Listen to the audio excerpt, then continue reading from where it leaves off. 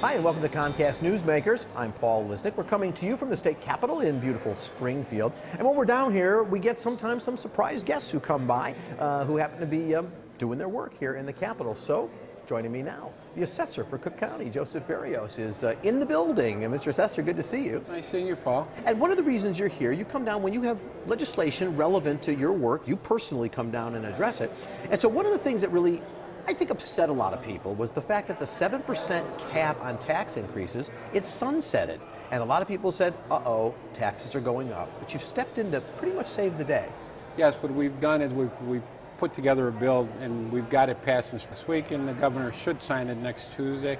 The bill, what it will do is, because the 7% cap actually was not working anymore with the decreasing values in property, there was nothing to protect. I mean, the markets were coming down, so the 7% really wasn't working. So what we've done, since the 7% is being phased out, for the city of Chicago for this year, the 7% being phased out would have given every homeowner just a $6,000 homeowner's exemption.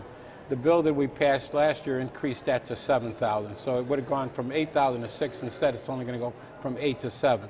Is that a permanent shift, or is it the 1 year? No, this will be permanent. It's a 3-year phase-in, because when the 7% was put in, that was put in phases. So the North Triennial in Cook County and the South Triennial will still be affected by the 7% for 1 year and 2 years, but this will be a permanent fix.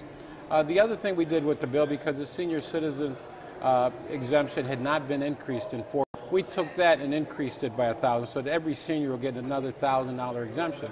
So the governor will sign this, and it'll help protect homeowners, you know, not completely 100%, but at least they won't be looking at $180, $200 increase in property tax because of the phase out. Instead, they will only be looking at half of that.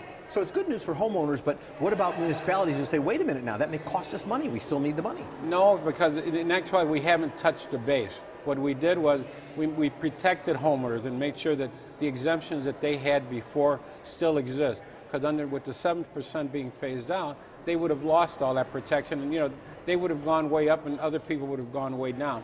So, you know, when you look at the tax system, you have to make sure it's fair both with homeowners and commercial. So this bill, I truly believe, makes it fair for everyone. All right, speaking of fairness and speaking of exemptions, something else you've been down here working on is the fact that there are some people who own more than one property, and they seem to be taking homeowner exemptions up. Yes, we've been down here working for a couple of sessions on a bill which would allow the assessor's office to go after what we call property exemption cheats. And these are people who take more than one exemption than they're entitled. Every person is entitled to one homeowner's exemption, not 2, not 3.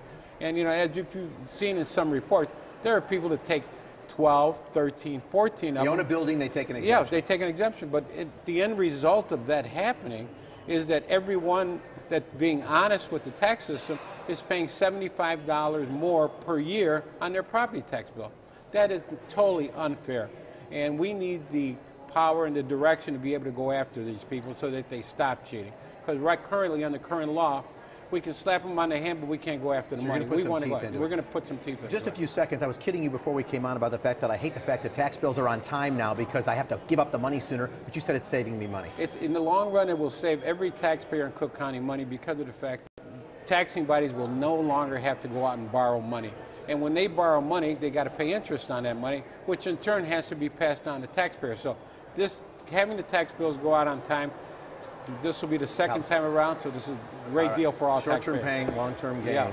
Joseph Berrios, Cook County Assessor. I'm Paul Lisnick. This is Newsmakers. Bye-bye.